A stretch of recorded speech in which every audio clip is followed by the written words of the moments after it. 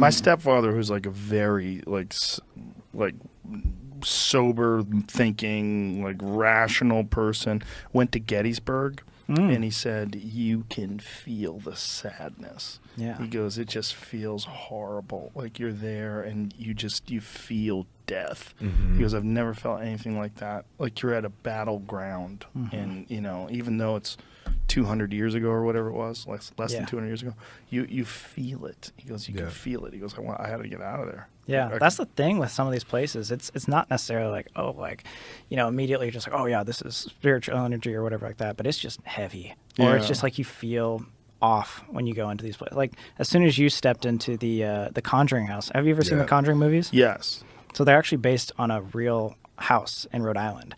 And that was one of those places that we had walked into, and you were like almost getting nauseous. I almost threw up. And I'm not... So what's interesting about the paranormal and what we've learned the past 4 years is that it affects people differently. Some people can see stuff. Some people claim they're mediums and can communicate more. I feel like I have more of like an empathic, like almost like I just feel worse like whenever there's something around. And so when we first walked into the Conjuring house, like there was a point where I thought I was going to throw up and I was looking for exits. What's the real story behind the Conjuring house? What's the actual story? So, yeah, the movie story is like this witch, Bathsheba or whatever. But the actual story, there's a bunch of different things that they say are haunted, but it's actually built on the grounds of the... Is that the house? That's yeah, it. It's Cool creepy. House. It's an Rhode amazing house. The state that launched the Conjuring universe. There we go. Yeah. Like, what is like the Marvel Comics universe? What does that mean? The Conjuring universe? How weird. Oh, jeez. That's the problem. Like people, when you start making an industry out of something, Turns into a business. Yeah. So what's the original story? So the most famous we'll get to, but like it's built on the same grounds that the King Philip's War was fought on, like right at the beginning of the United States and everything. So the main people that haunt that are like 7 dead soldiers that this little girl always kept seeing in the walls, and thus it started manifesting more to the entire family. So this family called the Perrin family bought the place in like I think 1972, and for 10 years they said they would see, you know, these figures, these soldiers walking around, like their beds would shake, they would get scratches, like, and it kept getting worse over the 10 years. And the crazy part is it got to become famous because of like the final day that like changed it all. They wanted to do like an exorcism on the house because I think, who was the mom Perrin? Whatever. Caroline or something? Carolyn Perrin. Yeah, Carolyn Perrin Something was like that. getting like really bad. Like she would have things happen to her every single day. You know, furniture would move, all these sort of things. She was getting like really rash with everything. So she brought in these demonologists who were Ed and Lorraine Warren. Ed and Lorraine if you've heard of Warren. them before. No. They're like the demonologists, the paranormal investigators. They are like the fathers of it all. Yeah. Maybe I have heard of them. Are they featured in the Zach Bagan Yes. Museum? Yeah. Yeah. Okay, that's where I've heard of them. Yeah, which is also a crazy place. Yeah. We'll talk about that. But yeah, so anyway. I just went. Really? You just I went? just went a couple weeks ago. Oh, no way. Yeah, my daughter dragged me to that too. Hey, there we go. Vegas. Yeah, so they were doing this like exorcism, and That's them. Yeah. Yeah. Yeah, that's those folks. Okay. And so they do an exorcism there. they were doing an exorcism, and I don't know exactly prior to whatever happened and why they called it. She was just having a bad time, just like, you know, over the last couple of years, and they wanted it to end.